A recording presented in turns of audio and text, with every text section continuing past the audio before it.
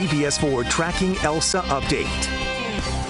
Meteorologist Dave Warner here at CBS 4 Weather Control. I want to give you a quick update here. We have new information that came in at 2 o'clock with an intermediate advisory. The latest track will come in at 5 o'clock. Still moving to the west-northwest, almost 30 miles an hour, so very quick forward motion. It is now a tropical storm and will continue to interact with land. It's good news out ahead of it for anyone in the path because it's weakened a bit and likely will not intensify much as it continues to move to the west-northwest. Despite that, we have watches and warnings that are in effect out ahead of the storm. Parts of central Cuba under a tropical storm watch, parts of eastern Cuba under a hurricane watch. Nothing for South Florida yet. Likely that will be issued later tonight as we get inside this 48-hour window where we'll be feeling the impacts from Elsa.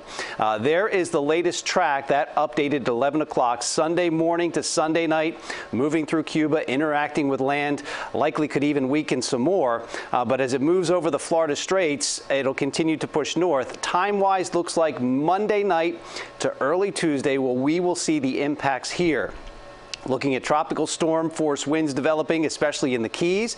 That area in yellow extends just outside of the track, and that could be impacting parts of the coast there, especially across southern Miami-Dade and into Broward County. It makes its closest approach to the area Monday night to early Tuesday. That's when we could be seeing these squalls with tropical storm force wind gusts and very heavy rain, which could result in some flooding that'll continue to move north by Wednesday and Thursday. So the timeline for these winds to really start to pick up, and this will include gusty squalls and tropical storm force winds and even gusts. Monday night, there it is at 7 o'clock, moving through the Keys, closest approach to South Florida. Early Tuesday, you'll wake up Tuesday to very gusty wind and squalls around, and then by Tuesday evening, it continues to move to the north. By Wednesday, it is pushing into North Florida. That is the latest. We will have more updates on CBS 4 News at 6, 7, and 11, or anytime at cbsmiami.com.